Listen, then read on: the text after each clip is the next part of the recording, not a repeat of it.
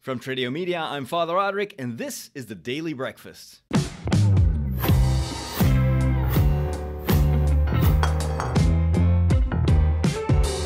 In this final week before Christmas, I'm wearing my Harry Potter scarf and I'm taking you to the magical world of the Archeon Midwinter Fair.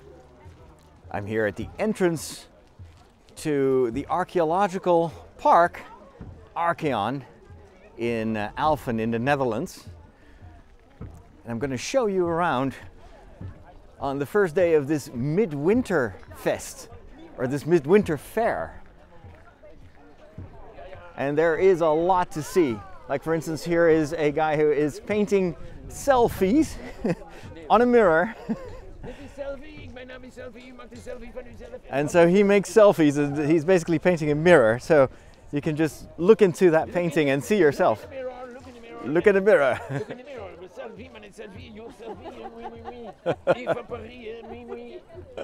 Oui, oui. Très, très bien. Very good. And so you may be surprised by the looks of this park. And for those of you that are listening to the audio, I'm walking basically in what looks like a medieval village. And in this park, which is actually in a quite modern part of the Netherlands, they have created this park that wants to show how people lived in the Middle Ages, in the early days here. And it's a cold winter day, so everywhere there are fires burning where you can warm yourself, which is very, very nice. And it also gives you this nice smell of winter, basically. And so here on my left, for instance, is another small hut, which is from a recreation of a homestead of the 11th century. And this is all based on old historical evidence that we have. This park was not created for this event, obviously. This is an educational park. But of course, it is the perfect setting for an event like this. And the people that walk around here are dressed also in all sorts of different outfits. You can walk inside and take a look inside. I will show you much more of the park later on, but I'm just going to give you a general tour right now. So this is a Midwinter Fair. These fairs and festivals are increasingly popular in not just in the Netherlands, but a little bit all over the world. And I think it actually appeals to us so much because the real world in which we live is sometimes so complicated and downright threatening, and we long for a simpler time and a simpler life in a certain way. At least that's why it appeals to me so much. Now here on my right is a nice lake, and back there you can see on the other side of the lake all these old medieval houses. This looks like the set from a series like the Game of Thrones, for instance. And it's absolutely gorgeous. And of course, on a day like this, it's enhanced tremendously by all these wonderful costumes of people, oftentimes made by themselves. Look at this guy, just unbelievable. Very, very menacing, but awesome looking. And here's a lady also standing in the entrance to another small stable, I think. This is also a medieval stable. There's a little boat. Let me just walk there and take a look. So there's an old boat, which I don't think is very seaworthy anymore. I wouldn't dare it. And here on the left is a recreation of a Viking stable, or at least that's what it looks like. This is from the year 400. And so there is a small fireplace here, and you can play some old-fashioned games underneath this roof. And hopefully we won't need this roof, although they have predicted some pretty nasty winter weather. Actually, there's even snow on the ground right now because it's been snowing this night. It's not freezing temperature right now, but we may get some extra snow later today, which of course would enhance the overall atmosphere. Look at here inside this this small house, another wood fire, little candles, pottery. It is absolutely wonderful. Good morning. And of course, are you the boss of the house? Yes. Yes? The lady of the manor. The lady of the manor. Well, you look as if you're not getting cold today. Oh well, it's about 4 degrees It's 4 degrees, yes. centigrade inside. I was trying to start a fire, but the wood is all wet, Uh-huh. so It will take a while It will for take it to a while. start. Do you expect a lot of visitors today? yes. Yes? It's going to be real fun. I think so. I think so. It already looks very much fun. Yeah. Okay. All right, have a great day. Bye-bye. Same to you. The lady of the house, right here on the daily breakfast. And look at that. This guy is is crossing the lake on a plateau. It's not really a boat. And he's using a rope to pull himself from the left side of the water here to this this part. Good morning. Good morning. Very, very awesome. There are a lot of kind of Game of Thrones type of outfits today. I look a little bit out of place, and actually I haven't really shown you my own costume, which is nothing special. But today I'm kind of in a Harry Potter mood, so I've got my my Gryffindor. What is it? How do you call this? Is it a shawl or no? It's well, anyway, you see what it is. To protect me against the cold. It's still early in the morning, so I haven't had much coffee yet. All right, let's see if I can turn this camera around, if it finally wants to obey me. It is a little bit, it's a bit tricky to do that. There you go. And so, I'll show you a bit more. This is actually pretty massive as a park. There's also a covered area that will show you as well. Again, this is all from the buildings from the 4th until the 9th century or 10th century after Christ here. And of course, back then there were a lot of people also living in the Netherlands. So you will find mostly architecture that it has actually existed here in the Netherlands. Now we're moving to a different part of the park right now. This is an even older, a recreation of an even older era. This is a recreation of a Roman type of architecture. And so there is a defense wall here, a wooden 2 towers from which the army could look at potential enemies. And if you walk through this entrance gate, good morning, you'll see a lot of people are well dressed for winter. And this here on my left is, I think, a recreation of a Roman bathhouse. So they would basically have these swimming pools and hot tubs and whatnot. And we know that in several places in the Netherlands they had armies and also small villages or even cities, towns, and they would have these gathering places, because it was of course much more than a Roman swimming pool, but they would gather here to talk, to socialize, and as you can tell, it is absolutely wonderfully done. And the cool thing of a day like this is that it's a mishmash of things, because of course we're here in the Roman times, but then sitting on this rock is a genuine pirate. It looks very convincing. And here on the left is another Roman building, but then there's also a knight. It looks definitely more medieval, and even a dwarf walking around. Good morning.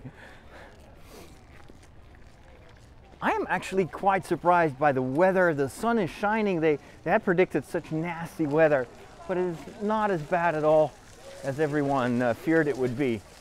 Look at that. There are 2 more people with masks and in feathers. Very interesting. Look at that.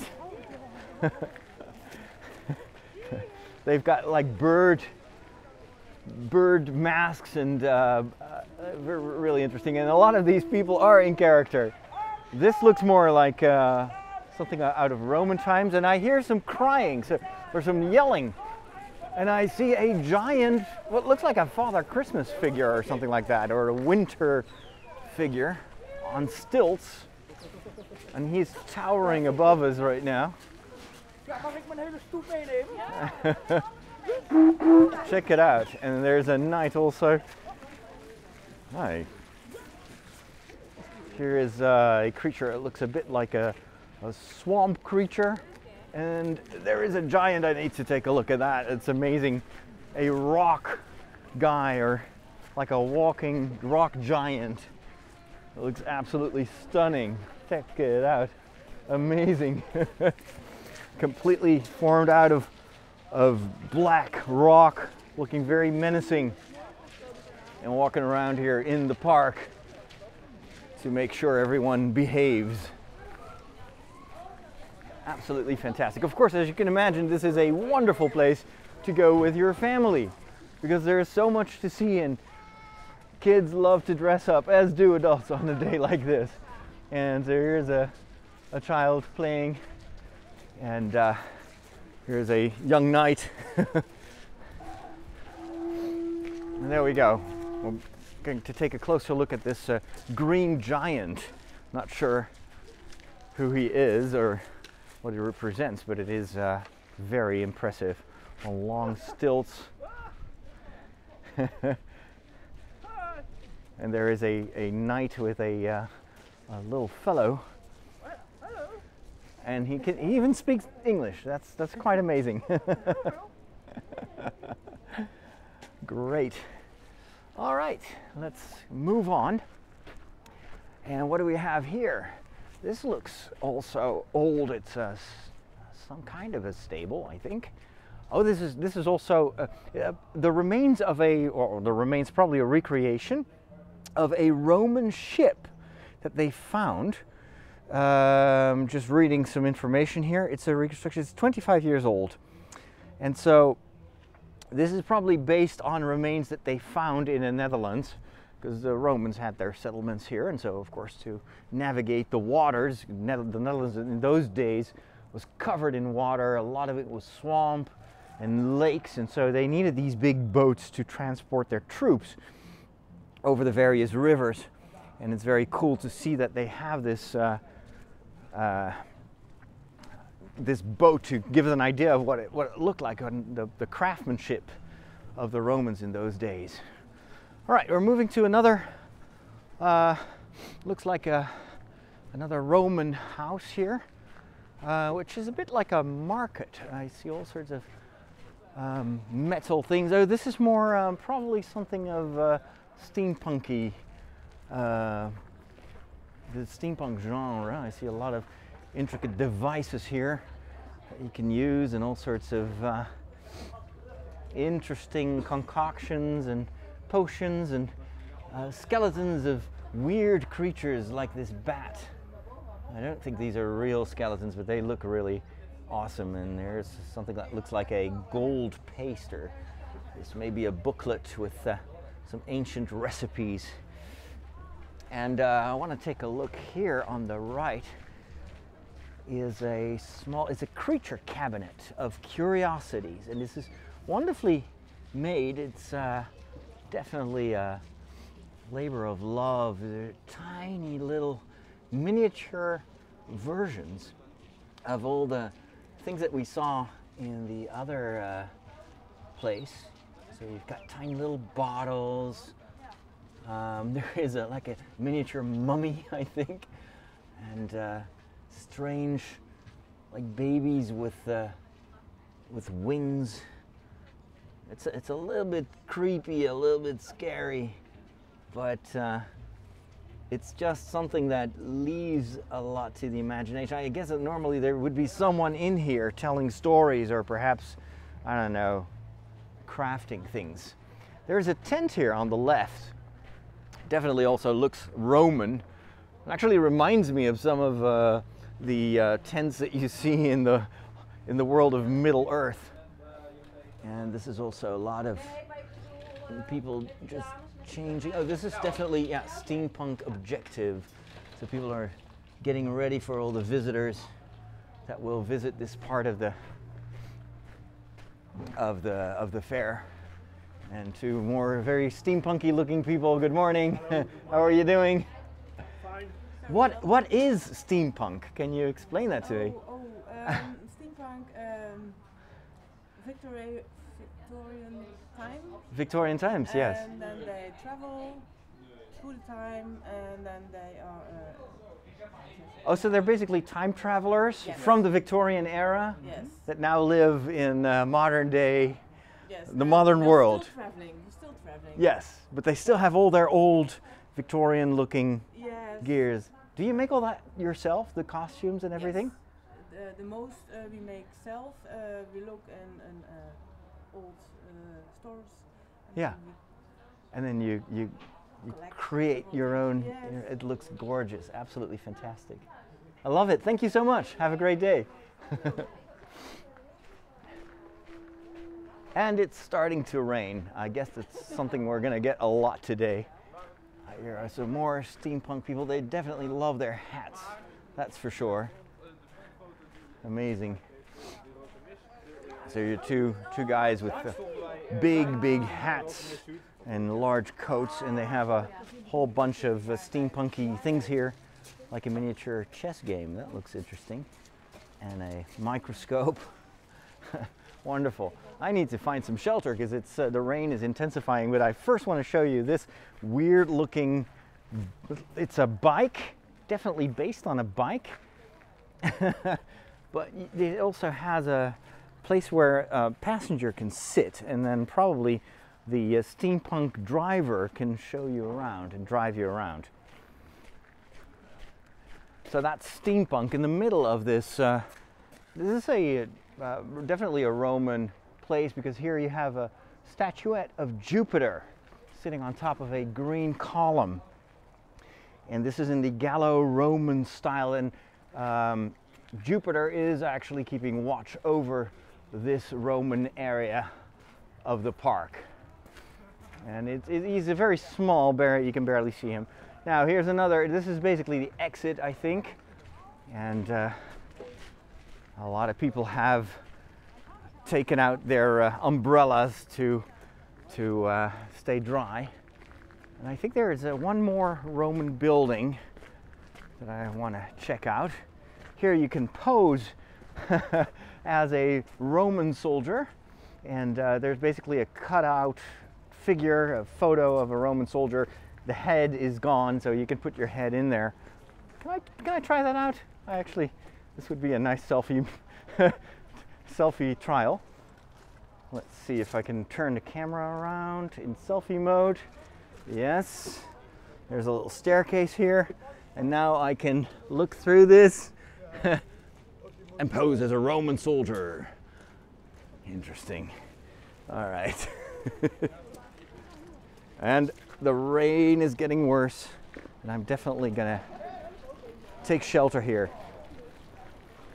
There are some stones. I'm not sure if these are real, but they definitely look like Roman artifacts here. They are creating masks, Roman masks with the clay.